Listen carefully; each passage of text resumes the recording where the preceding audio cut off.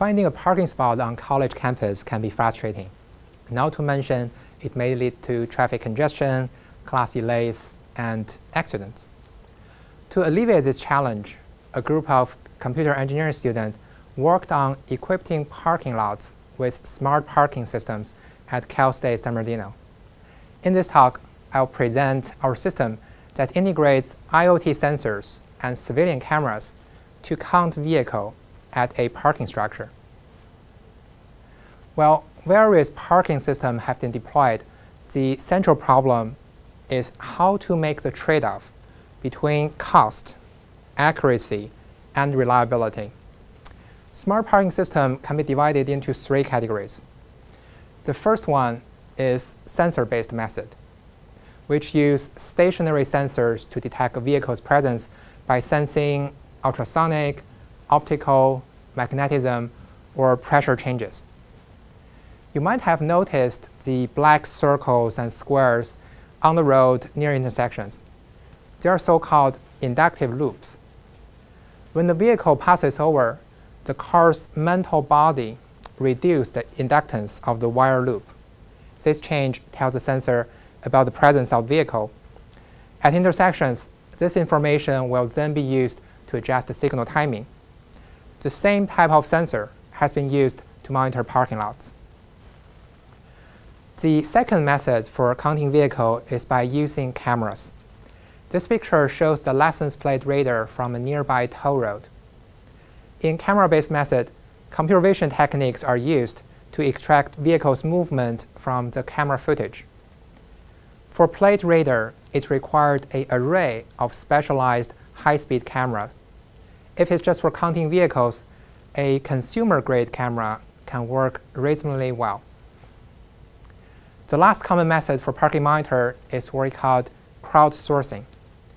In popular navigation apps, you've seen the popular time graph or similar functions. It relies on the users voluntarily sharing their parking location information from their smartphone. The more people that are using the app, the more accurate the estimation will be.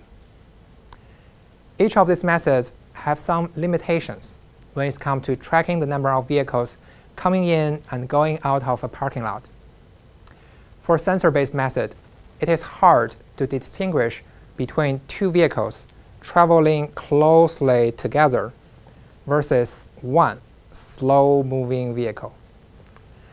For camera-based method, it's challenging to maintain a clear line of sight at all times, especially in outdoor environment. Additionally, driving behavior, such as the aggressive and illegal ones in parking lots, can easily confuse computer vision algorithm. As to crowdsourcing method, the performance heavily relies on the adoption rate of the smartphone app. So crowdsourcing are mainly used for a rough estimation of the parking lot occupancy. Given these observations, we built a smart parking system by integrating both sensor-based and camera-based methods. We installed new IoT sensors at the entrances and utilized existing civilian cameras inside the parking structure. The pilot site of the system is a parking structure with 745 parking spots. Here's a closer look at the sensor we used. It's a battery-powered magnetoresistive sensing device. They are installed in holes cored in the pavement and are covered with epoxy. This picture was taken when we put them in. Different from the traditional inductive loops, no wiring is required for this sensor.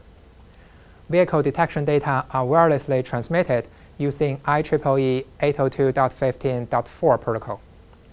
This picture on the left shows how we install the access point. It is similar to the household Wi-Fi antenna. The detection data is further relayed to the IT service room inside the parking structure. From there, the detection data is sent to our cloud server. Our system consists of three parts: wireless vehicle detector, civilian cameras, and a web server. This floor plan shows the setup at one of the entrances. there's one camera pointing to the entrance. The camera was installed by the campus police to monitor security before this project. 2 sensors were installed under each lane leading towards the parking structure. Now we're looking from the civilian camera's perspective. Our vehicle tracking algorithm processed the live video footage. The boundary box shows the location of the vehicle extracted from the background. By tracking the center of the boundary box, we can find if the vehicle is entering or leaving the parking structure. For the IoT sensors, they are triggered when the vehicle are on top of them. Integrating 2 sensing methods, it allows us to achieve good accuracy. In our test, the vehicle counting accuracy is about 96%.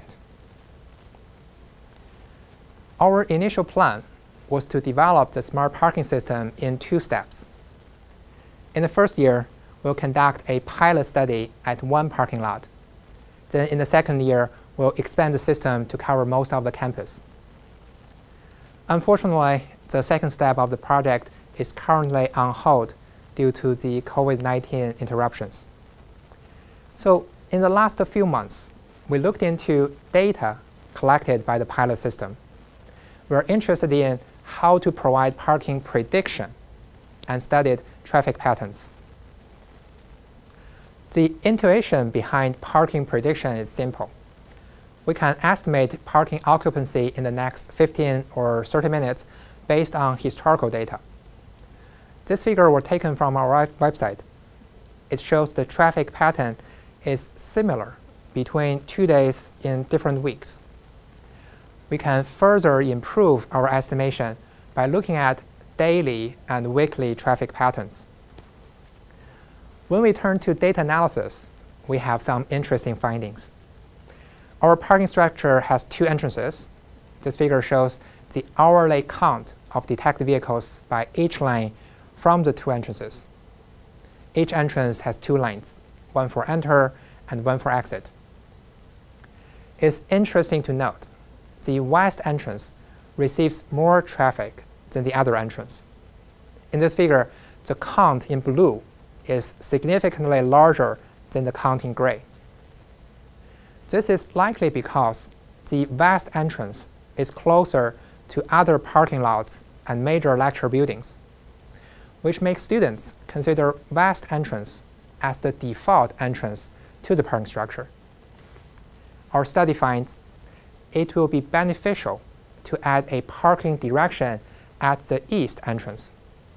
This would help to improve traffic flow by balancing the use of both entrances and may reduce congestion during rush hours.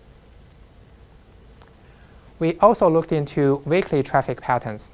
It may provide insight on long-term traffic trends.